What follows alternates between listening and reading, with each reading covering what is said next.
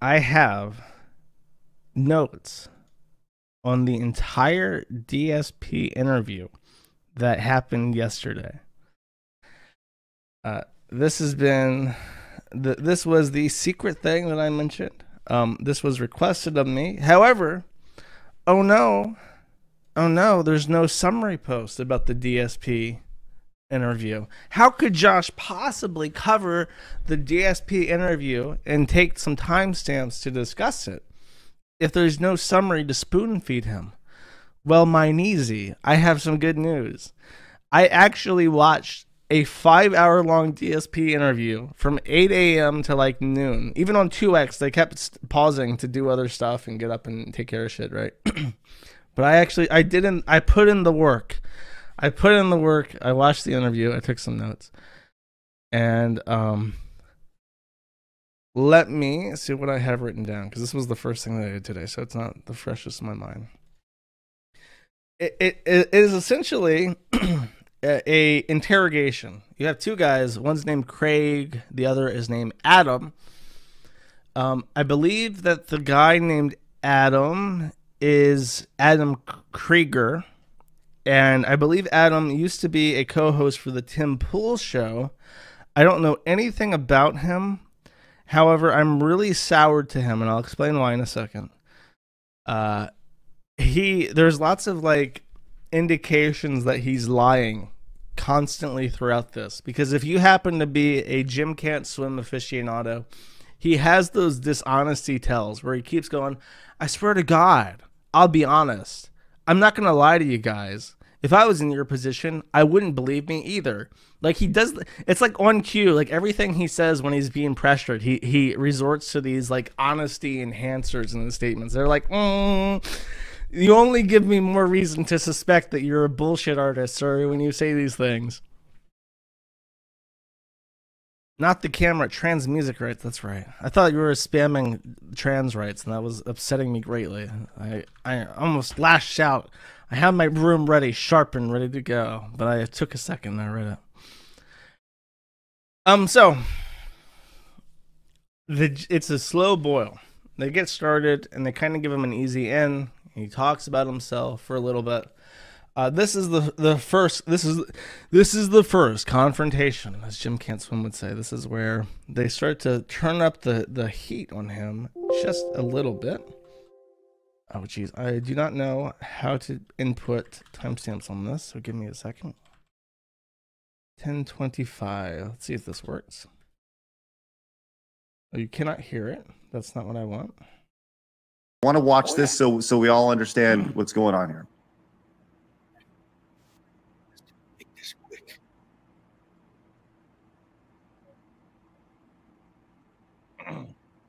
All right, boys. Prepare the slave trade. We're selling her right off for profit.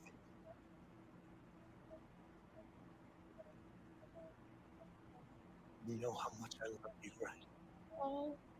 All the way to now. Scared you just look up at the sky and remember that, okay? Okay. Put the kid in the vehicle. Stay with her. Right, she's too valuable to escape. She's worth lots of money. That's Okay. fucked up. Yeah, so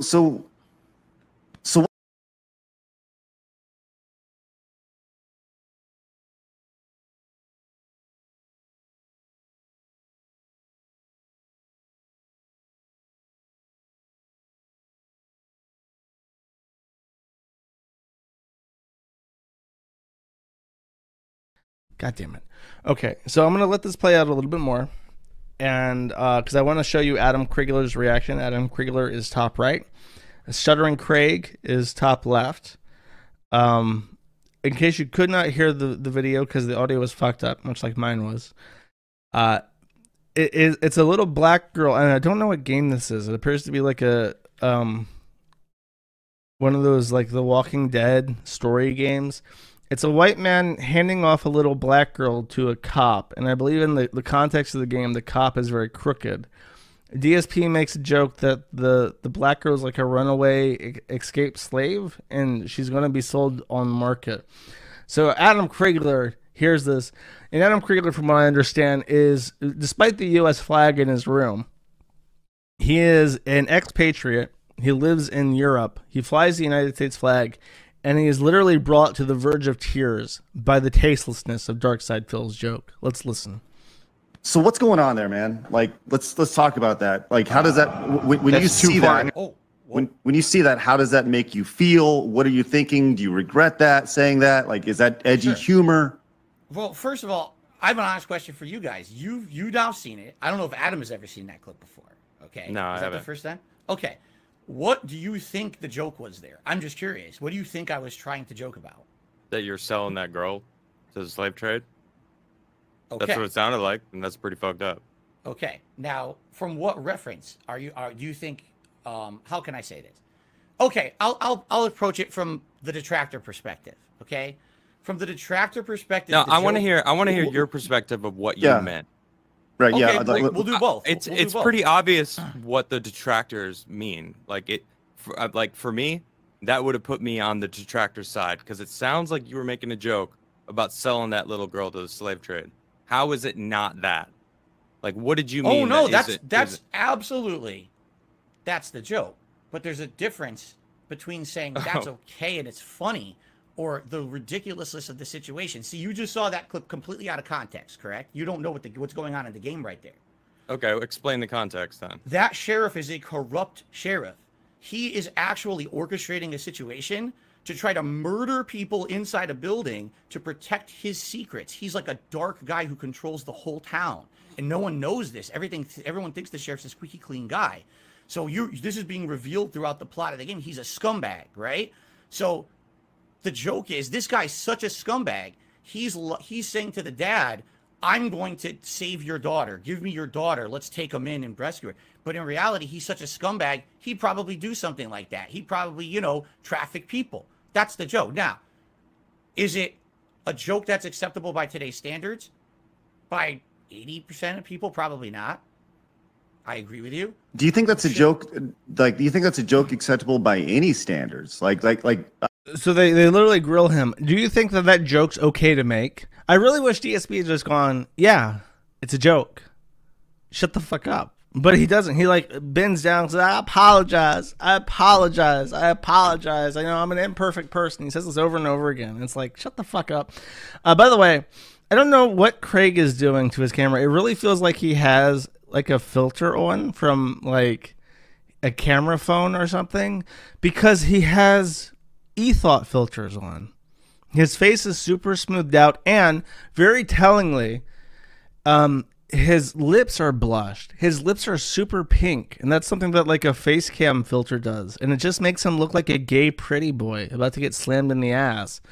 It's like, if you have like, I know men like Tucker Carlson has like a makeup artist who like brushes them before he goes on set, but you might want to turn off the e-thought filter for your live stream, because it makes you look like a big homo. I don't even a decade ago, 2 decades ago, 3 decades ago.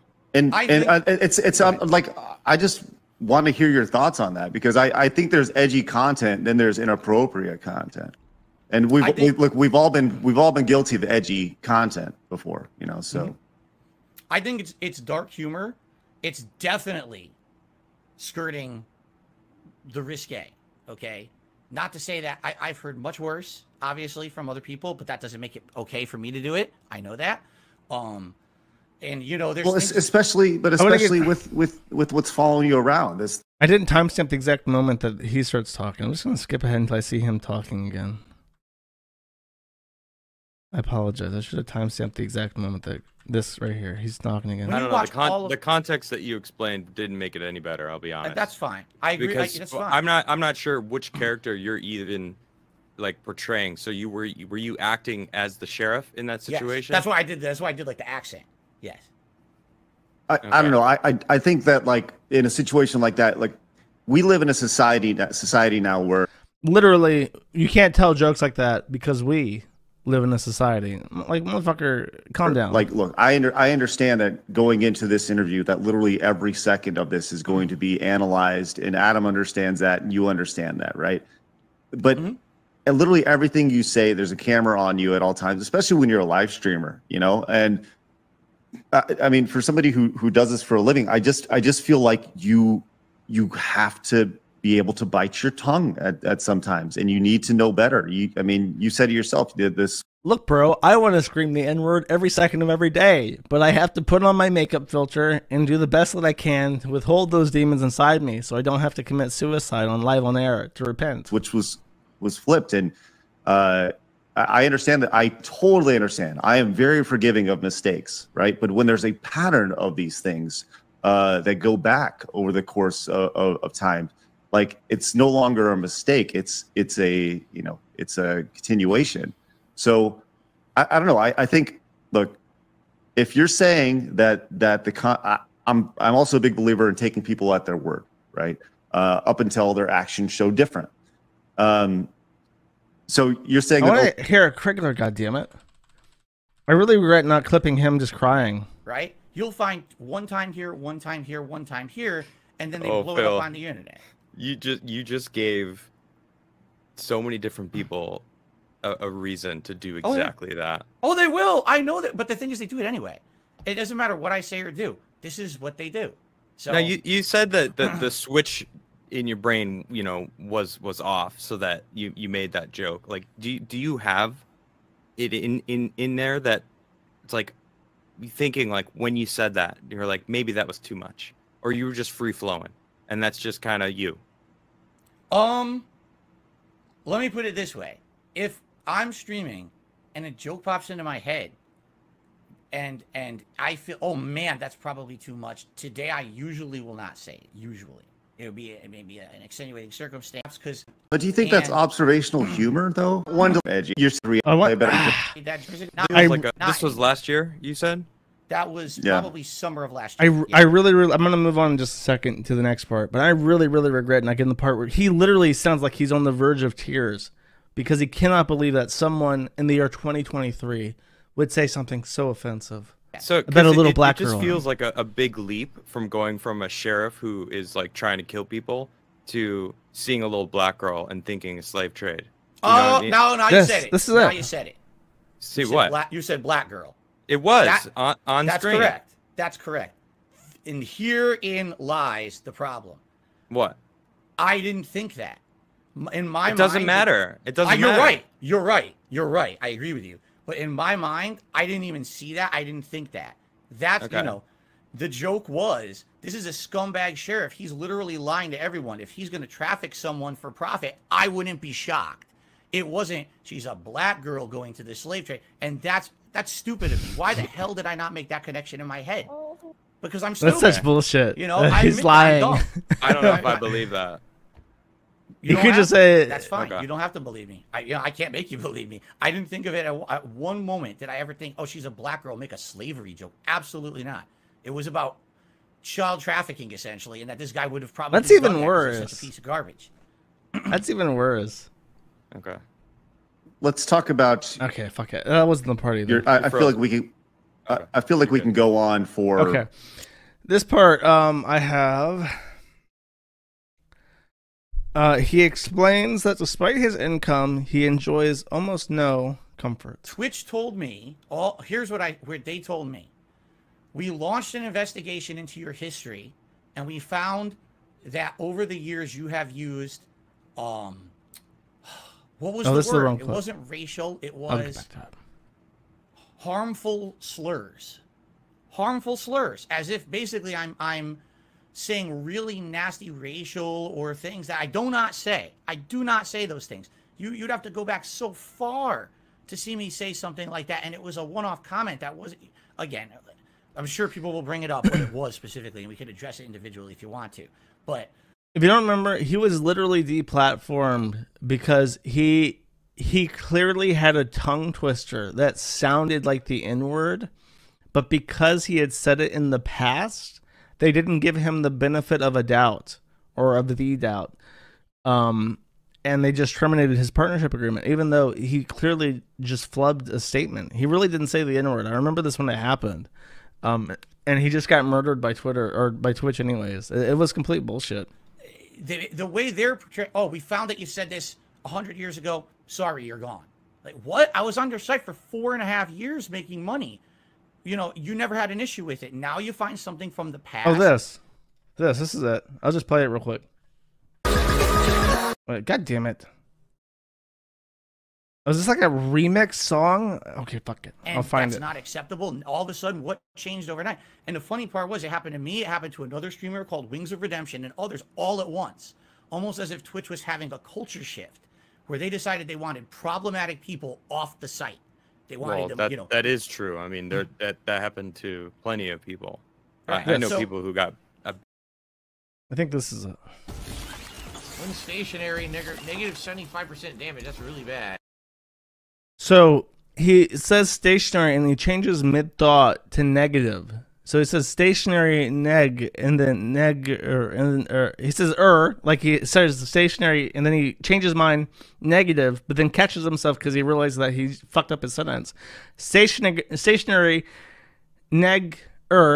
negative, and then he continues, and that's what got him departnered. I'll play it again. When stationary, negative 75% damage. That's really bad. It's so obvious what he's doing. It's just really unfortunate, and that got him deplatformed. Never build your career on Twitch. They don't give a fuck about you at all. At all. Anyways. This is the part that I want to actually clip the first time. That was him discussing his partnership with Twitch. It just appears that, just from the outside looking in, that if you weren't making the money that you were making, you probably wouldn't live that lifestyle. Okay, fair enough. I've talked about this many times over the last several years with my viewers. They say, what would you change if you could improve anything about your life? What would you do? And the answer would be somehow to take financial pressure off of me so I could spend more time with my wife. We've been married since 2019. We never went on a honeymoon. We haven't been on a trip since we got married. We can't afford it, you know, and I'm sure stuff will come up. Yeah, I went through a bankruptcy because of really bad choices in my past and a combination of online trolling ruining a lot of my financial income with my business. And a combination in tandem of that ruined a lot of stuff for me. Since the bankruptcy went through, I have not been able to fully recover because of it's always something else, and I'm tired of it. I really am. I'm looking, where's the light at the end of the tunnel? So I can have an extra day off with my wife once a week, which I think I deserve and she deserves. But every time, and again, I want to make something very clear here. I am not trying to put myself out as a victim, all right? The reason that a lot of the things have happened to me over the years is because of me. I know that. I'm a He proceeds to try and paint himself as a victim. There's like a weird thing with DSP that's really obvious in this interview, is that much like Ralph, he has this ego where sometimes it benefits you to humble yourself just a little bit. And instead of allowing himself to be humbled at all, he doubles down and he tries to posture. This is actually something that both Wings of Redemption and Boogie do. It's a really weird thing. It's definitely a proper lolcow trait where there are people, Boogie, Wings, and DSP all do this. It's a very common trait that they have, and I want to try to articulate this as best as I can. They love to emphasize to their viewers, who they rely upon for financial support, that they really and truly need that financial support. They really need it. They need it for essential stuff, and it's very important. And you know, they're hurting for money for so and so reason, and they would really appreciate it if you stepped up and you gave them some money.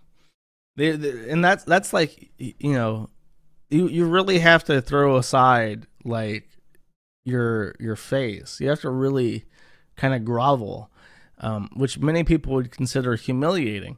But then, if you ever press DSP, Wings, or Boogie, or Ralph, for that matter, and you press them about their financial situation, they will always say, I'm doing just fine. I own a house. I have a car. My bills are paid. I have a financial plan that's working for me. I'm doing okay. And it's sort of like this weird thing where it's like in the right context where they're feeling safe, they're feeling that they can let their guard down to their audience that financially supports them, they will beg, they will grovel. But when they're being defensive, they switch on and go, actually, I'm doing fine. I make lots of money. Fuck you. It's a contradiction that pisses people off. And it's a specific kind of mental cognitive dissonance that really, really, really pisses off trolls on the internet. And I think it's one of the defining characteristics of why they develop these huge hate fandoms, is that they are simultaneously, willing to humble themselves and ask for handouts, and then also are very willing to boast about how well off they are. And it's a very irritating thing to witness in real time, and it kind of makes you hate that person. I don't know if there's a name for this. I haven't coined one for it. Maybe people can come up with some thoughts about how they would want to describe this kind of behavioral pattern, but it's something that over the time that I've spent moderating my site and paying attention to people like them, it's a reoccurring trend in personality, and it always is catastrophic. It builds up this massive sentiment of hatred directed towards them that is really crazy, and that's why everyone kind of mentally lumps the three of them together, Wings, DSP, and Boogie. It's like there's something about them that's so samey. Is it because they're like fat video game guys, and people don't realize it? But no, it's because they do this thing where they're simultaneously on the brink of disaster all 24/7, and then also extremely well off. And fuck the haters, cash me outside. How about that? It's very crazy. So yeah, I don't know. It's a paradox. But sorry, I don't want to go on about that for too much longer, but it's one of my little personal observations that I like to hearken to every so often. The money thing will be touched on further. Don't you worry about that. In case you're a little bit upset that he was not called out for it, it continues. This judge that was involved in the bankruptcy hearing was attacked online with so much shit. I had to go into meeting after meeting with both my bankruptcy attorney and this judge. Hours of work. We went through line item by line item of all of my expenses. I had to explain to a judge who has no idea what live streaming is, the entire concept of being a live streamer, and showing every single expense and line item and rationalizing what it was to my business. This is this, right? And it took so much work. At the end of the day, after all that extra work and time and money that had to be put into my bankruptcy, it went through. The judge understood. I showed them everything. If anyone should see line item by line item what my business expenses are, it should probably be the judge who's going to make a ruling on if I should be granted bankruptcy or not, right? That's the government, a government representative, correct? They saw it all. They went through all of it. And at the end of the day, they said, this all makes sense, approved. Well, but in the vast majority of time, winners in bankruptcy experience like some sort of relief. So the reason they're talking about the bankruptcy, to give context to what he just said, there was a question about his business expenses. DSP claimed under penalty of perjury that he spends $5,000 a month on his business of streaming video games on Twitch, which is ludicrous. There is no way, regardless of how poor he is with managing his business financials, that he is expending $5,000 a month on his business, on streaming for Twitch. Regardless of how expensive his condo is, regardless of how juiced up his internet connection is, I'll put it this way. The Kiwi Farms is an incredibly expensive service to maintain on the budget of a single person that cannot process credit cards. The Kiwi Farms in its totality is less than $5,000 a month. I don't know what he's doing.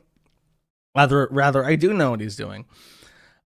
We believe, or when I say we, I'm not including myself, the A-Log Consortium, the DSP detractordom of the Kiwi Farms and elsewhere, have posited the theorem that the $5,000 a month charge includes his video game, mobile game gotcha spending. Because if you don't know, DSP is cripplingly addicted to spending money on mobile gotcha games like WWE championships. And it's believed that he filed his gotcha spending as a business expense under the assumption that because it's a video game, it then can be classified as a business expense. However, while talking in court on the televised hearing that people had access to, rather it wasn't televised, it was recorded, and it was not supposed to be recorded. Only creditors were supposed to have access to the recording, but it was recorded and published to the internet. But in that, he claimed that it was not, that the gotcha shit was not included. But now he claims that in a separate hearing, as a result of the volume of people saying that DSP was frauding the court, the judge personally set him aside and went over the line items of his bankruptcy with his attorney together, and came to the conclusion that his filings were accurate and would be accepted by the court. That's what he's saying, and I believe that, because I believe that once he got the judge in the room, old guy, doesn't really understand how people play video games and make money. He says, one of my main game, all my video game spending is business related. This one game is really popular, and it's important, and I play it. And I think that the judge just accepted it. And there's no reason for the judge to be like, wait a second. Gotcha games? So you actually stream your mobile phone games on Twitch? I don't believe that. I think that you only stream PC games. Not going to happen, okay? I'm sorry that so many people were disappointed by the bankruptcy and how it played out, but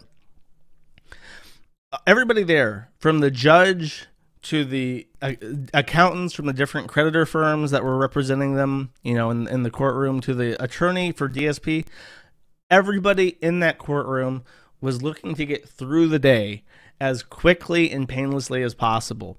And just because you, as expert accountants at the Kiwi Farms and the detractor, Discord groups and shit, found discrepancies, does not mean that the court's going to care. That's just how it works in real life. So I personally found that admission that he got one-on-one time with the judge to be interesting. And I don't think he's lying there. He didn't give me any tells that he was lying. I just called this apologizing, and I believe they get him to do a little truffle shuffle and explain how he explains that he's not a bad person anymore. He's redeemed. Yeah, because I want to know who's so hard to get a hold of. What's his name? Shady K. I don't even know if he's even around anymore in the Street Fighter community. I mean, in the early 2000s, I destroyed this guy for no reason, no good reason. I don't know, I latched on to people because look, the more I make fun of this guy or the more I try to attack these people, I get over, right? And it caused so much drama. We almost fought at Evo. It's so stupid. Now I look at it, I'm like, boy, I was dumb. What kind of dumb shit was I? I thought I was a pro wrestler. I thought, oh man, I'm talking shit, and you're gonna have big rivalries at fighting game championships. It's the dumbest shit, Right. So is this long Tran? I only noted this timestamp so I could say in parentheses at 2:10:35 parentheses point out wrestling. It is my duty to once again inform the viewers of my podcast that enjoying wrestling is in fact a mental illness, and is the professional wrestling is the anime of the West. It is the same veins of weird, detached from reality syndrome that you see in the most disgusting, degenerate of weebs.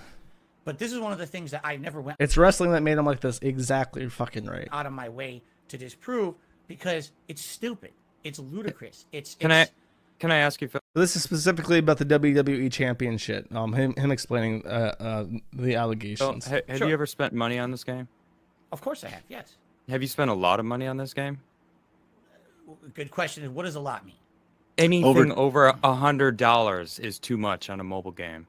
So probably when the game first came out, yes, I spent over $100 on it. That was 2017 when it first came out. Trust me, I'm versed on this game. Probably for all the wrong reasons. So yes, that's another lying tale, because it's difficult for a white man to lie. When a white man lies, there's those bolts in the brain that say, nah, boy, that ain't right. That ain't right with Christ. So liars will typically add in words like probably to make it so that they're not technically lying, or at least when they're white. Wait, did you just flex on how good you are at the game? What'd you say? No. I said I'm versed in the game because I have to know about it because they're freaking put me in conspiracies about it and shit. It's ridiculous. Okay, I don't well, want to know about it. Then, How much money have you spent in this game? Unless they're Anglo, exactly right. Do you mind saying? Total, I couldn't tell you. It's definitely total under $1,000 over the years that it's been in operation for sure. Okay, not over $1,000. No, Because absolutely not. that's not what people think. That's correct. They think I know that you're some sort of a whale in that game. Oh, I know. I've seen every. Well, okay. I haven't seen every video. I've heard it all. First, it was like thousands. Then it was 10,000. Then it was 20. Then it was 40. Now it's 100. I think 100,000 supposedly I've spent on this game. Well, we started talking about it, and you instantly went into just attacking other people. Like, we don't have to, like, your detractors. Like, they may deserve it. I don't know, but we can have this conversation without even bringing them up. Sure. Right? We'll bring. So again, to remind you, in case you're not following along, DSP allegedly spends most of his money on gacha games, in particular WWE Championship. I will give some brief background. I happen to know this pretty well. Darkside Phil uses the Twitter handle "They Call Me DSP." They Call Me DSP is one of the top WWE Championship players in the entire world in the leaderboard, which usually means that he is one of the biggest whales in the entire game. There's no way that you can legitimately level up a single account to these super high ranks without spending thousands and thousands of dollars for characters that are just better than other characters that you get by grinding. The game is literally designed to reward you for spending money. So people find that there's this They Call Me DSP account on the WWE Championships, which is a game that people knew he played. They find the Discord, they find his account there. I believe he was logged into his account, like on their Discord, their guild Discord that his account was a part of. And then I will save this, but they added it up and they believe that it was thousands and thousands of dollars. And because this account still plays, it's thousands more at this point in time. And I will move ahead to the next timestamp because there's something I want to say, but I'm going to save it for the correct moment.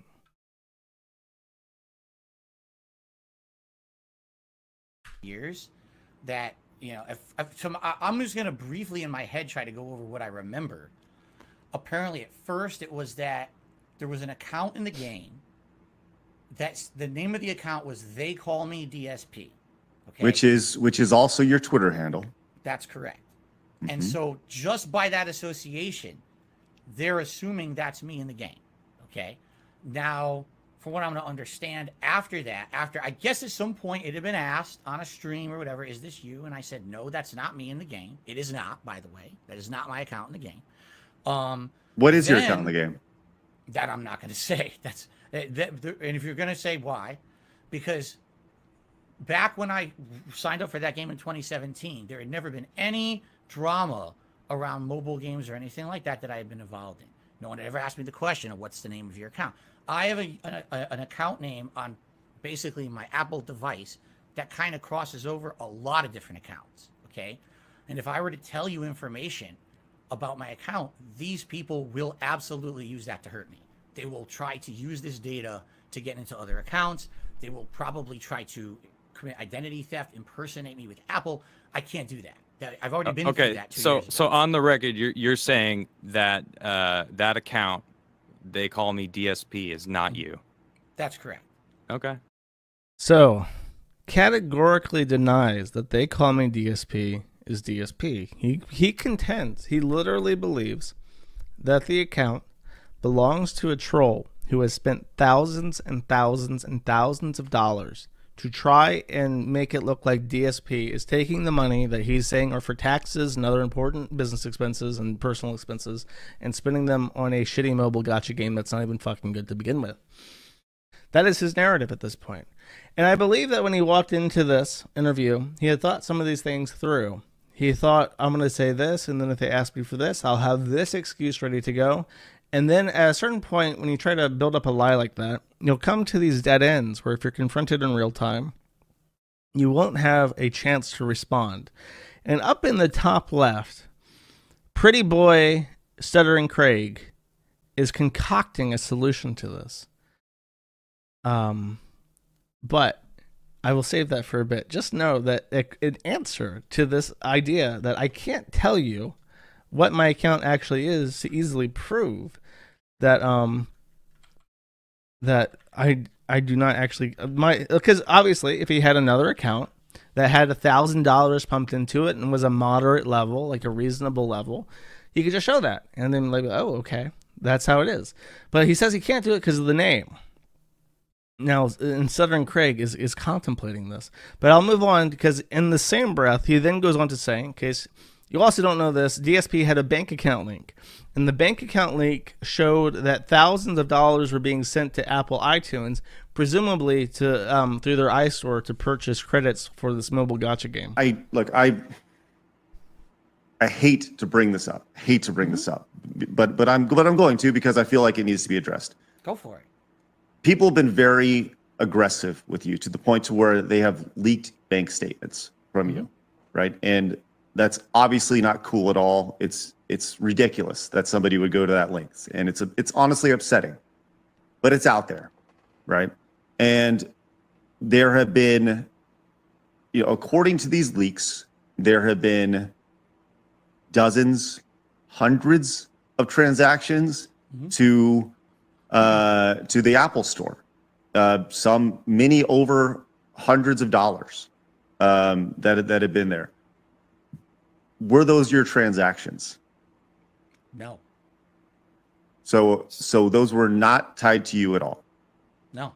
The bank leaks. Now we have to get into the identity theft thing. Okay. Well, let's just talk about the bank leaks first. Well, they're tied to that. Okay. You know what I mean, like they're going hand in hand. Those bank leaks. Explain it. Yeah. Sure, the bank leaks are not accurate. That is not my account. So it's the person who took your identity was spending money on the Apple Store? No, that's not my account at all. Whatever that is not me. This is a new thing. I've never heard him make this categorical denial that the bank accounts were him either. That's new. So at the time that the bank account leaks things happened, he admitted that he was the victim of identity fraud and blamed his trolls. So now he has cleverly tried to wrap this around to deflect the mobile gacha game thing by saying that the bank leaks are also fake. If I remember correctly, the bank leaks also contained the fraudster dialing in like his account and using his account information to get a balance to prove that the expenditure towards WWE was happening in real time and had like a truly like the recordings of the bank automated system to back this information up. He claims that's all fake, all of it. I've never heard this before. And he's saying that the identity theft that he was talking about at the same time the fake bank links happened was a completely coincidental separate occasion where he was actively being the victim of identity fraud that was unrelated to the bank leaks. If that makes sense at all. It's kind of hard to explain because it's so layered. However, I love this clip. And I'll tell you why. Many times, the Kiwi Farms has been accused of doxing. And in one particular instance related to Darkside Phil, we host the illegal, criminally obtained, banking and financially identifying information of Darkside Phil. How do you respond to these criminal allegations? Well, now my official response is they're all fake. I have put this into the OP to say that as of March 17th, 2023, Darkside Phil has said that all this information is fake. So now, motherfucker, you want to try and come at and say that I'm hosting some banking information that was obtained by a criminal. As a matter of fact, sir, I host no such information because as it turns out, it's all bullshit. So, put it right there in the OP. Let everybody know. Now back to your regularly scheduled video, ladies and gentlemen. Let us continue. Okay, so this is Phil. I have this timestamp. Says Phil contradicts his own narrative hard, and if I think this is what I think it is, I can go back to what I was going to say before. Too. All right, Right. I'm one of the core players. This all started because you guys probably don't know the full history. This all started many years ago, before there was tons of financial issues that were public. I was playing a different WWE game. It was called WWE Supercard. All right. This one I actively spent a lot of money on. I will tell you guys this. I can't tell you the exact. I got addicted to that one. Everyone knew it. I talked. So you about it on have been streams. addicted to mobile games. Yes, I have. I've publicly admitted this, that I spent way too much money on that. And there was another one that was called Dragon Ball Z Dokkan Battle. That one as well. This was before, you know, way before the years before the bankruptcy and everything. I was spending too much money on them. And at that point, I stopped. I cut off. I stopped playing WWE Supercard and Dokkan Battle completely.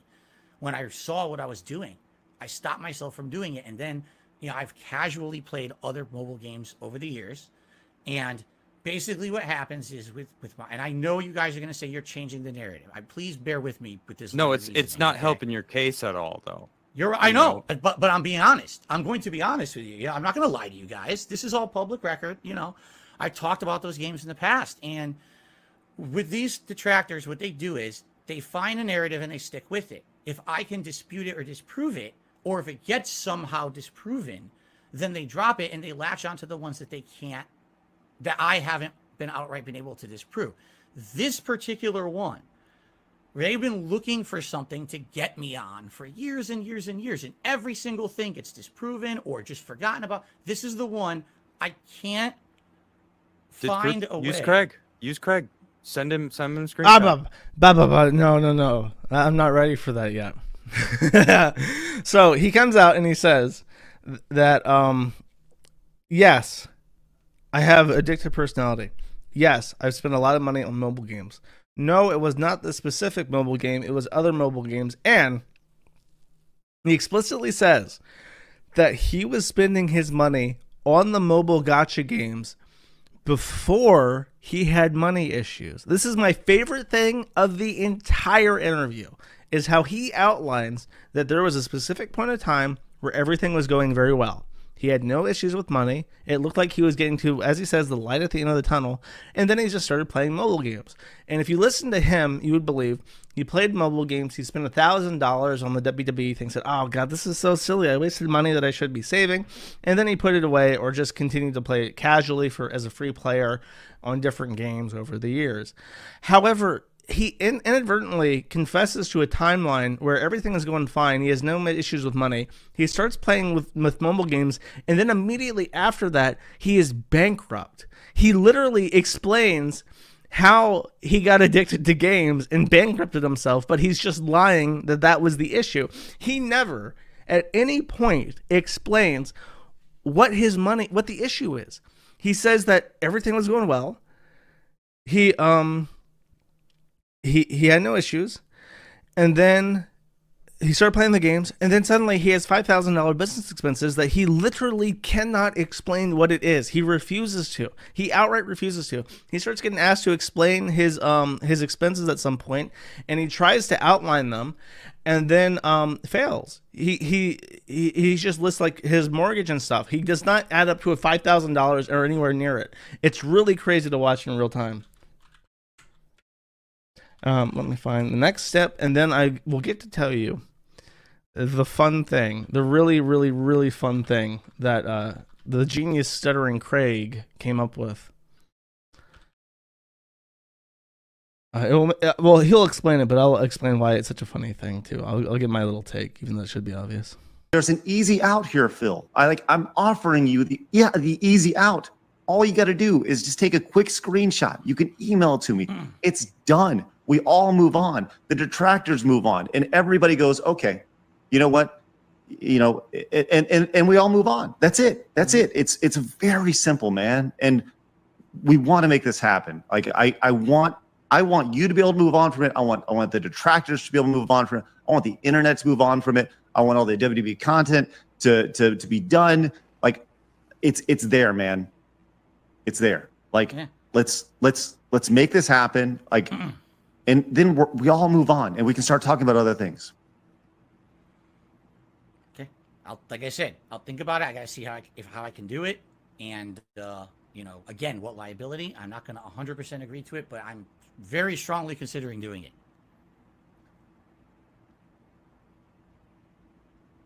Let's see if we can do it before the end of the stream. We have a captive audience here. They want to know, right? Oh, no, hold on. I told you I'm not even doing anything with my phone or anything on the stream. I'm definitely not doing it today on the stream. Okay. It's just, you know, you got to understand there's liability here. This is not just a discussion for me either. I'm talking to my wife, you know, everything here. Because if this account gets out, that's a lot of stuff that now can be compromised. Okay. All right. Look, like I said, family, I get it, right? Totally understand it.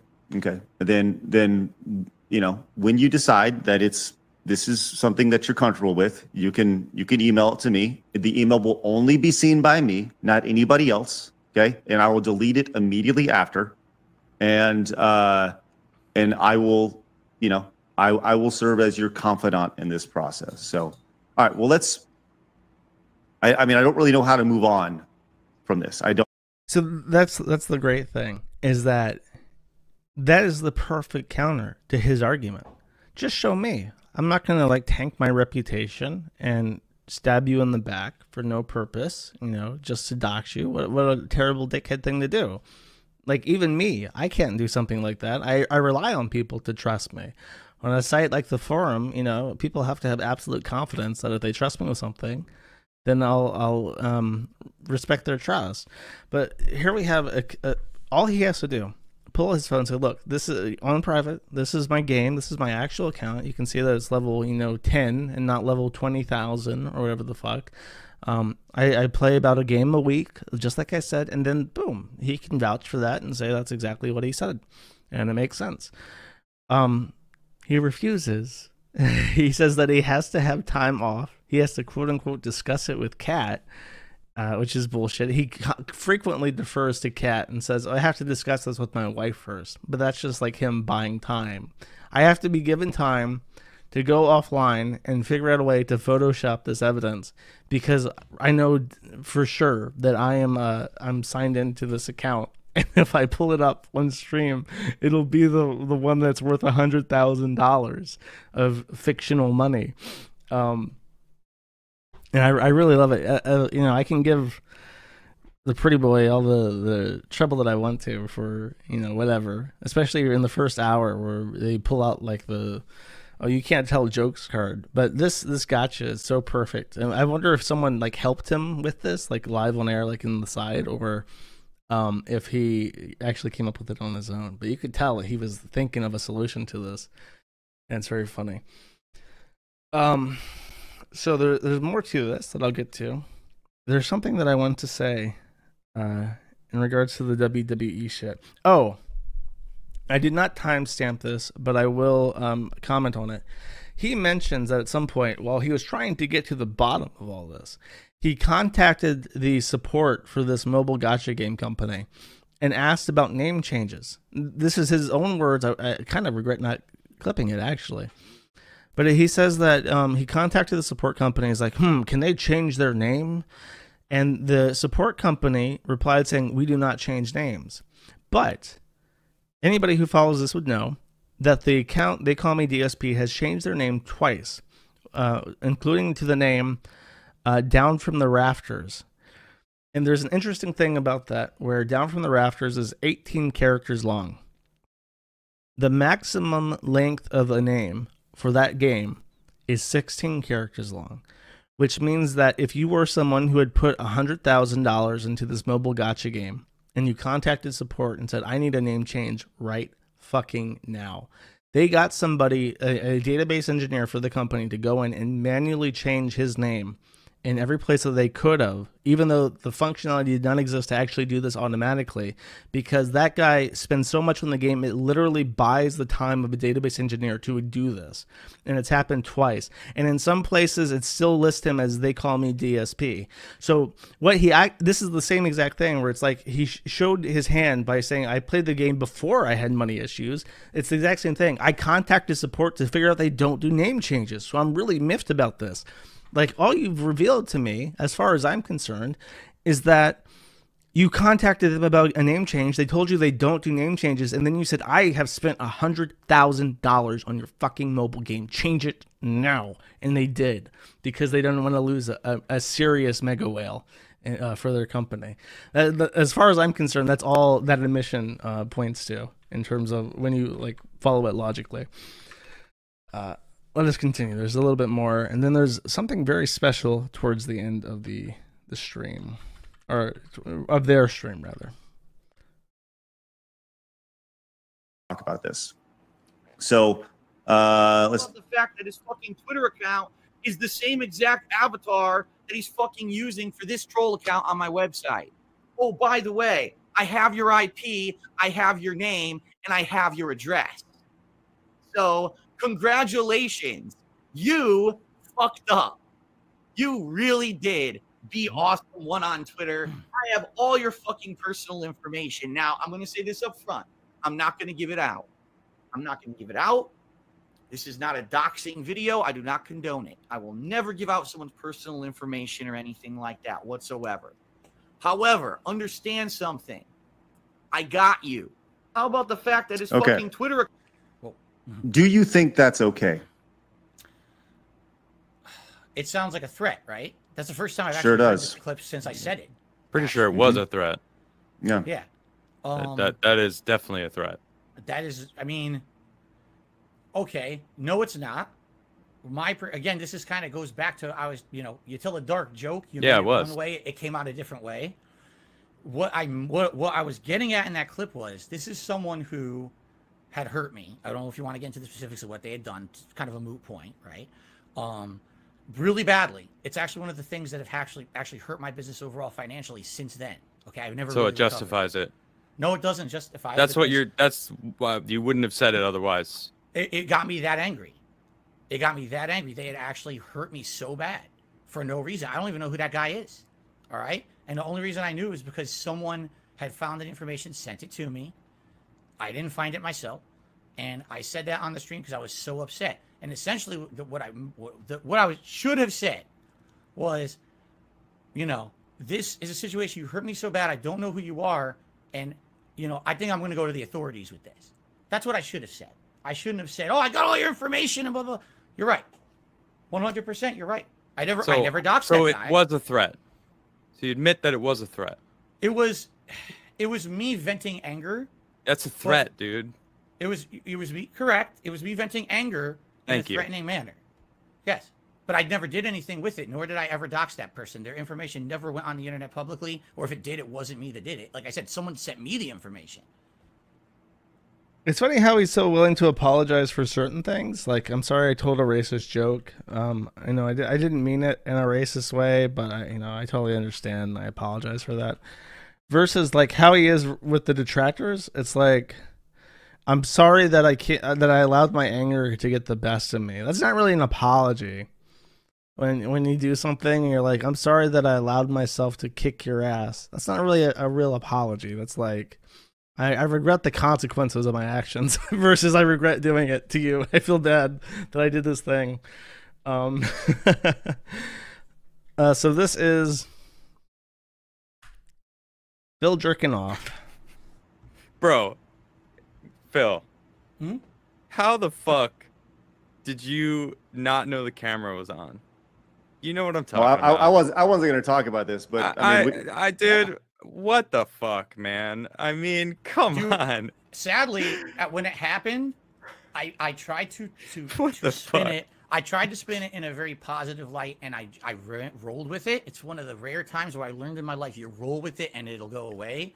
It never went away, but at least people, it's just something funny now, right? Imagine if I had reacted to that the same way I reacted to "This Is How You Don't Play." Like, that would have been the end for me. Like, this guy, what's he going to say? He didn't do it or whatever. Of course, it happened. It's something stupid. But the truthful story, sadly, is not happy, okay? Here's the truth. I've told it before, but never in this context. So in 2016, it was probably the second worst year of my life. Everything was falling apart in my personal life. I moved out here to Washington. I used to live in Connecticut my whole life. I clipped this pretty long because it's I love that it's like a 4-minute reaction to the question of why did you jerk off on camera? All this stuff. Her family members being harassed. My family members being harassed. our whole relationship fell apart. Okay. In 2016, I was living with her and we had 2 separate lives. It was like 2 roommates rather than a romantic relationship. It was messed up. Like, we're supposed to be together and we're really not. What's interesting to this is that the jerking off on camera thing, his reaction to it is very much, I was depressed and not having sex with my wife, so I masturbated. Which, I mean, the real quandary that they were posing was, how did you not know that you were on camera as you masturbated? How did you allow this to happen? But his backstory is actually addressing the allegation from, why were you masturbating, period. Which makes me think that, because he's talking about Panda Lee at this time, it makes me think that Panda Lee probably dumped him because he was looking at porn or masturbating. That's what it comes across as opposed to, you know, oh, he embarrassed himself. It really feels like she left him because she felt betrayed by that, just based on the way that he's answering to it. That's just my interpretation of his response. Point where she went off and had her own life. She had her own friends, her own job. I was doing my thing. Where no one knew this. Everyone thought everything was fine. We pretended, we smiled, whatever. No one knew that. I was depressed. I was really messed up in the head at that point. The way that I saw it was, this room was the only place in the house where she never went. She never came in here. Okay. So this room was like my safe space. I know that sounds stupid, but it was like, this is the one place I can be away from that.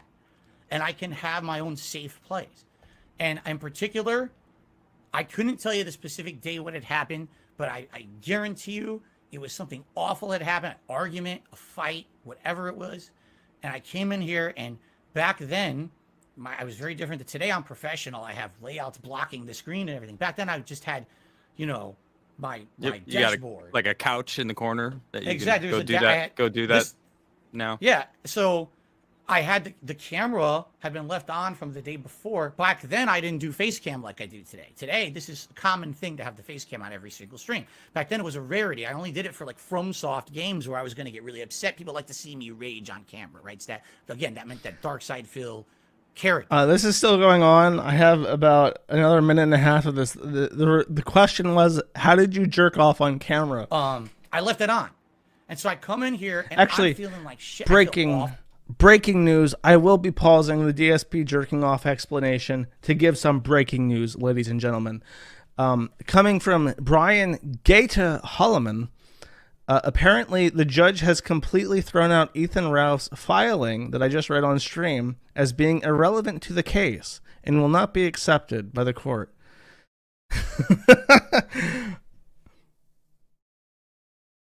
Like probably depressed, awful thing. And I beat one off to relieve myself before a stream. And then it's all over the internet. And I'm like, oh, the camera was on, huh? So it was depression.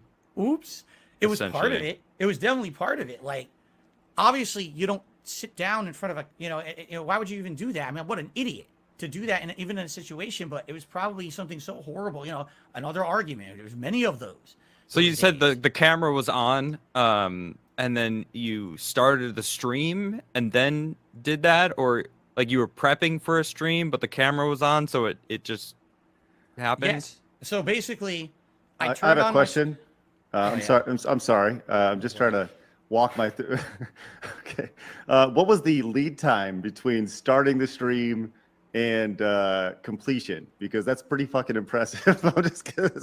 Not long. It was like a minute. Okay, I'll cut it off there. It goes on. Like they're seriously interested in masturbating. This is the more interesting part. At a certain point, Daniel Keem of Keemstar and Drama Alert pop onto the stream to talk to Phil. This requires some explanation for those who do not follow Darkside Phil too much. Daniel Keem offered a podcast to Wings of Redemption, Boogie, and Darkside Phil.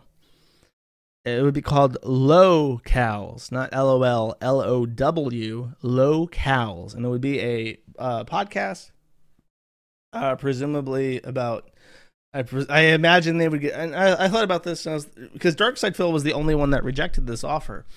I was thinking, well, I can understand, Daniel Keem probably offered them a shitty deal because, he wants to make money. I was thinking like he probably wanted half and they would split the other half between themselves. And he'd probably want exclusivity to merchandise and, advertising deals and yada, yada, and so on and so forth because he does all the business. And then, but I thought, that would be a good opportunity if it was fair, it would be a good opportunity for Phil, assuming that everybody got like a quarter of the business and everyone split the profits 4 way. Daniel Keem did the business smarts that the other 3 don't have. And they just get, it's literally free money. You show up once per week, you have a prompt, you do a stream for a couple hours. Daniel Keem and his team do all the editing, all the marketing. You get some bullshit, like you get a sponsorship with a VPN and a password manager company, something like Proton Mail. Proton would be a perfect. This is like don't end up doxxed like we did by Proton Mail. Like I don't know what I would do without Proton VPN, guys. That kind of shit. Easy money. And I thought that's what that would be fair, but knowing Keemstar, that's probably not it. Daniel Keem gets on air and explains exactly that. That was literally his intentions. And DSP would get $50,000, each of them would, just for signing. No, even if it doesn't take off, even if it's a complete failure, he still gets $50,000 cash just to get on board. And he turned it down because he does not like Keemstar. I'll let him explain it because they argue, and I think it's worth just hearing in its entirety. So this is Keemstar trying to figure out what the fuck happened where DSP turned down the easiest money that has ever been offered to anyone ever. Platform. Because I understand this business very, very well. And even though you have that hate, they are viewers. They are your customers. The detractors are your customers. The haters are your customers. And they're more loyal than the people that give you money, that donate on your stream. The people that hate you echoing are way that you're more talking loyal. about. That's like, you can't pay for that shit. I mean, look at how many people are here. 2,500 people are here. It's just, it's you have a legitimate fan base. Those haters, those people that don't like you, are your fans. And I wanted to solve this issue for not just you, but Wings and Boogie. I looked at all of you guys, you're lolcows, right? You have more haters than like supporters, right? But really, they're all fans. They are all fans. They're all obsessed with you and watching your content nonstop. The solution really is to get the 3 of you to do a podcast, all right? Those haters are going to watch. They're going to absolutely love that these 3 guys have come together to make content. Now, between the 3 of you, you guys don't have the business sense to like really figure this out and make this thing actually happen. But I do. All right. And you guys don't even understand how valuable you are as individuals, as entertainers, because you look at the numbers and you're looking at everything and like, oh, well, I've fallen off. And, that's the mindset that you have, right? But I have a different mindset for each and one of you, that you guys are amazing entertainers, but just not in the way that you want to be, right? You're lolcows, but there's so much value there. By putting the 3 of you together and, each one of you would own 25% of this podcast, all right? We never got to have this conversation, so I do want to have it now, even though I know you're not going to do it, all right? I would also own 25%. I would do the business aspect of it. I've had many success selling podcasts to exclusive deals with Spotify and other companies, multi-million-dollar deals. All right. I wanted to put the 3 of you together for this show. I would do the business side of the things.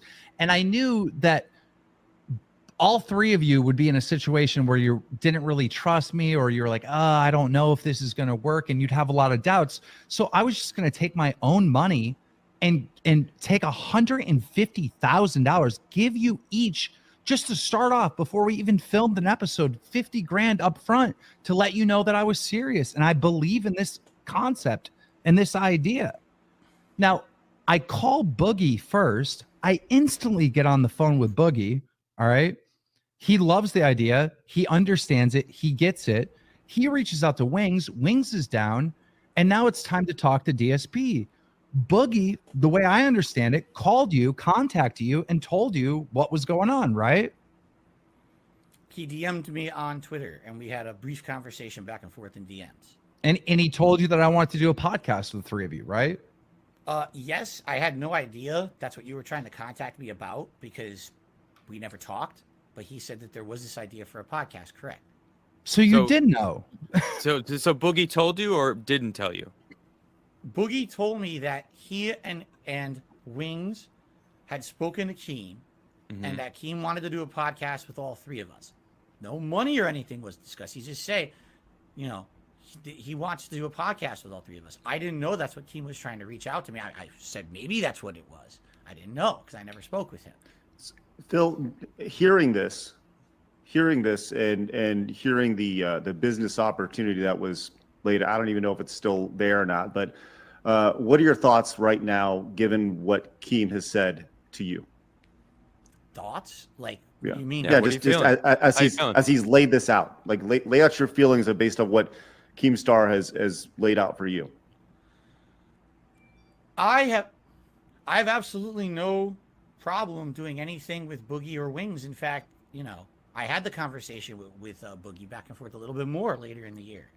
Would he be interested in maybe doing a podcast with me or me behind his show or whatever, you know, whatever it may be.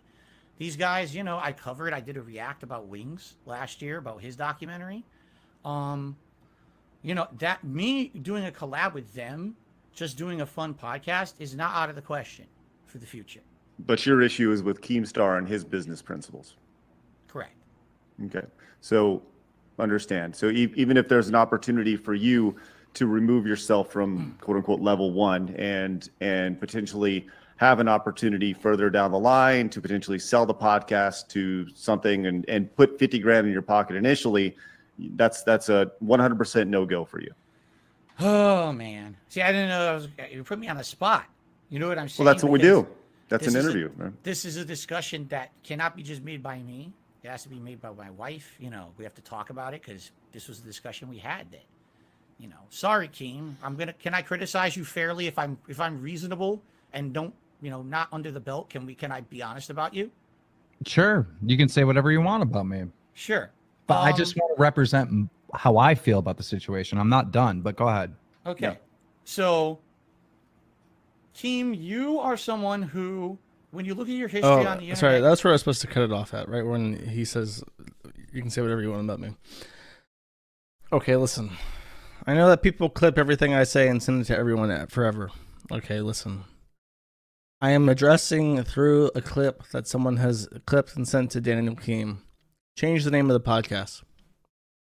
Change the name of the podcast from lolcow to anything else. Call it the Kings of Hate. Maybe even defer to DSP what you think the name should be. Just call it something self-aggrandizing.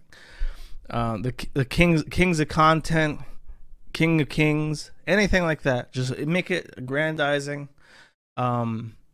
You know, make it something that sounds fluffy, and then, you know, say like, you know, I talked it over to Boogie and, you know, whatever, and, you know, we think that this kind of podcast would suit you better, not something that's like that. Just change the name of it to something that would impress his ego, and then tell him that he's right. It doesn't even have to make sense. Just say, you know what, I thought about what you said, and I think you're right. Don't elaborate. Don't name a specific. Just say, I think you're right. And then he'll bite. He'll bite. I'm telling you, he will bite. Just say that. I think you're right. And I think it should be called the King of Kings or the King of Content.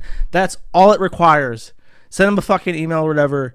And I swear he'll go for it. I am on board with this idea. I want to see the King of Content podcast or the Kings of Content podcast starring these three people.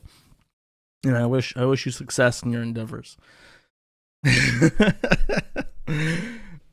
that's the Keemstar move. I felt that was worth including because it does put a caper on this long-running thing that has been getting discussed and kicked around for a long time.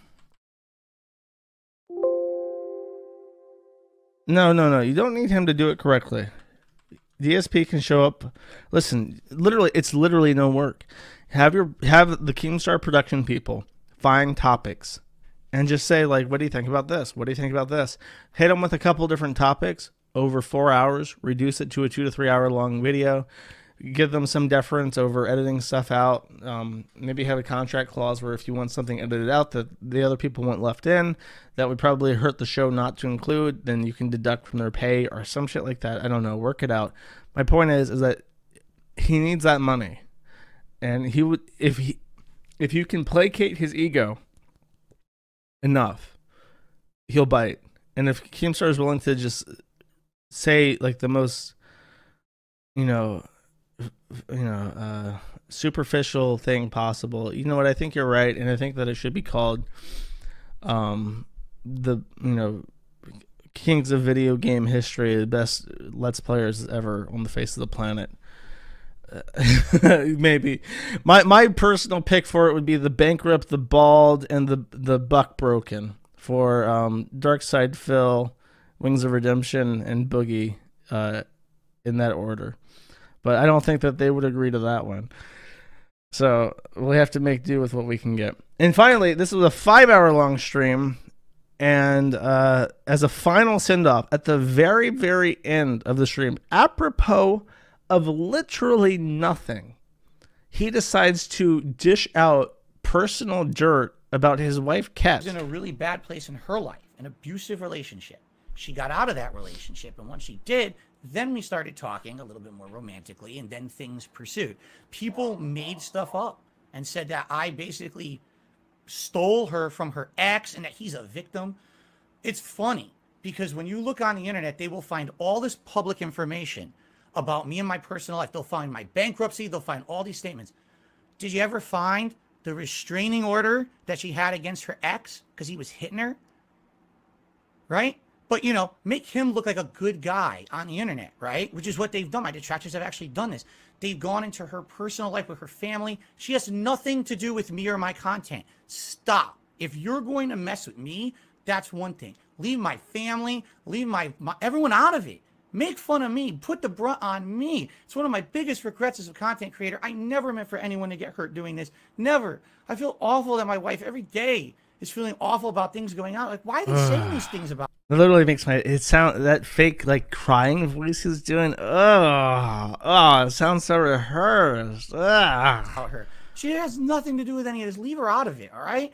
Just all this stuff. I mean, I'm sure there's a million other things. There'll be a part 2. We'll get to it then. But those are two things that have always been horrible to women. If anything, you will never, ever, 1,000,000%, you will never find someone on the internet. It does literally remind me of Chris Chan, where he's apologizing to Julie. And going, I never meant to hurt anybody. Ooh, woo. It's really crazy. Awesome still that I got here. Saying that Phil was in a sex scandal. Phil was abusive to women in the past. I have never done that in my life. 1,000,000%.